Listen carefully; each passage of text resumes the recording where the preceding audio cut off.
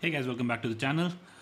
So this video, as you can, you must have seen in the title that this is about how to basically prepare for SRE or DevOps interview. This has been requested a lot by my subscribers, some of my friends, people in the industry, over the LinkedIn, right? So they wanted me to do a video on this basically. So in this video, I'm actually going to tell you two things. First, what you must have for an SRE or a DevOps role, the skills, right? And few things I'll tell which are good to have. I mean, if you have them, if you know about them, that's well and good. If you don't, hardly matters, at least for an interview. Maybe you would need them when you join that company for that particular role, but for the interview, it won't matter a lot. All right. So let's get started.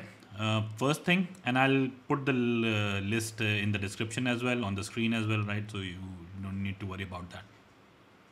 So number one is system administration skills.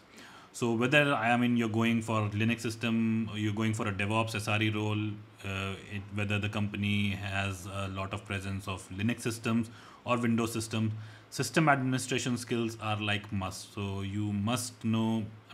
Since I have been working almost like for 10 plus years on Linux systems, I don't have much exposure on the Windows side, but yeah. So Linux system administration skill, I can say I have a good understanding of how Linux works. So you should be very familiar with file systems, uh, basic commands, right? Running commands, and you should be like, just be familiar with the environment or the kind of role you have applied for. Whether it's Windows or Linux, system administration skills are like the primary thing, because in an interview you would be asked a lot of questions which are very basic to a particular OS, whether it is Windows or Linux, right? In fact, I ask a lot of Linux basic questions when I have to interview someone for an SRE or DevOps role. All right, that's number one. Number two is scripting. Bash scripting for Linux guys, Bash and Python basically, PowerShell for Windows. Bash scripting, I am not saying that you should know very high level, very advanced level Bash scripting, but you should be at least able to automate some trivial tasks, right? That because in an interview, from the interview perspective, you might get questions. The person would actually give you questions to write small shell script, like one liner scripts. So you might get that, right?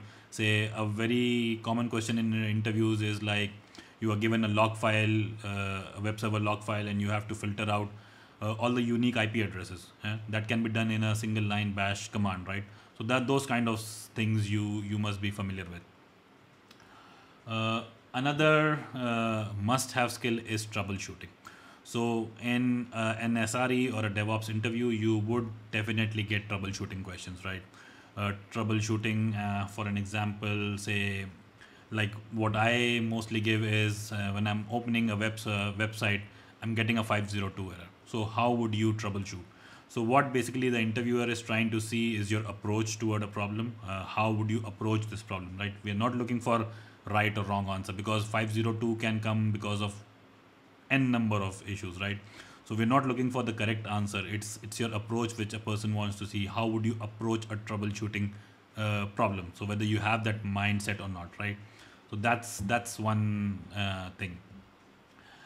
And the last point which you should be like in and out with is the current, basically the knowledge of your current project on which you're working on, or in your current application, if you're supporting a SaaS application, how that works. Basically the most of the interviews actually start with that question. I also start the questions with that. I ask the person what they're working on currently, and if they know in and out about that particular thing, right? So that, so for an example, like I have been working with a lot of SaaS companies, right? So as I am pretty well aware of how my application is deployed, how do we do CICD for that particular application, how we do monitoring for that application, how we do updates to that particular application, right?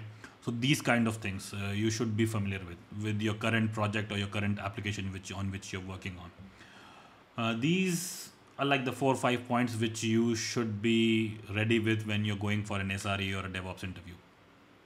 Some good to know things, and let's talk about those. So in those, the number one thing is infrastructure as code. So if you are familiar with tools like Terraform, CloudFormation, cloud-specific tools, right, which actually help you build infrastructure, that's a good thing to know. Never in the interview you would see any interviewer asking you questions on Terraform. Like, I mean, some may ask like what are state files and stuff like that, but 90% of the time you won't see people asking you Terraform question, direct Terraform or CloudFormation question. Same goes with the next point which I have is config management tool, right? So config management tool, Ansible, Chef, Puppet, whatever you've been working on, if you have worked on, well and good. If you don't know that, never in an interview, at least I don't ask, and I have given like hundreds of interviews, and rarely I have been asked direct questions from Chef. I think once or twice, right, or Ansible once or twice. So it's very rare people asking direct questions from these tools, because these are something which you can learn when you go in the company, right? Because every company has a different implementation of these tools, right? It's not vanilla implementation. So they have different implementation, and they know that when you'll come in the system, you'll learn about that. Next is a very popular topic, Kubernetes, right? So if you know Kubernetes, it's good. If you know about the Kubernetes primitives, how Kubernetes work, how you deploy application on Kubernetes, deployment pod, if you know that, that's well and good. Never have I ever seen anyone ask me question directly from Kubernetes, and it's like because people themselves are not very clear about the concepts of Kubernetes, right? That is why you tend to avoid things which you don't fully understand, and that's a good thing. So I mean, although companies have implemented now Kubernetes, you will see Kubernetes running in production systems in a lot of companies, but still you won't get direct questions, because again, implementation is in every company. There's a different implementation of Kubernetes. They build it differently, they deploy it differently. They have, I mean, they're doing things very different from what you learn when you're learning Kubernetes, right? And the last thing is CICD. So CICD would probably be covered in the type of question like in your what you're doing in your current project and how you build or deploy your current project. Mostly people cover CICD in that. But if you're familiar with how to build pipelines in Git, how to basically do GitOps and things like that, that's good. You won't get direct questions for CICD like build a show me how you're going to build a pipeline. Nobody's going to ask that. So that's the last thing I think probably I have on my list. Yeah. Okay, so yeah, that's pretty much it. So if you are familiar with all the points which I have told you, which are like must have for an SRE interview, I think you're good to go and crack any SRE interview or DevOps interview easily. Uh, and this thing is like a continuous process, right? So continuous process of learning. So there will be no one right answer for this question, but I tried to like summarize things, what would be needed, right? So yeah, that's pretty much it for this video. I hope you like the videos, guys. Please do subscribe to the channel before leaving, and thank you for watching.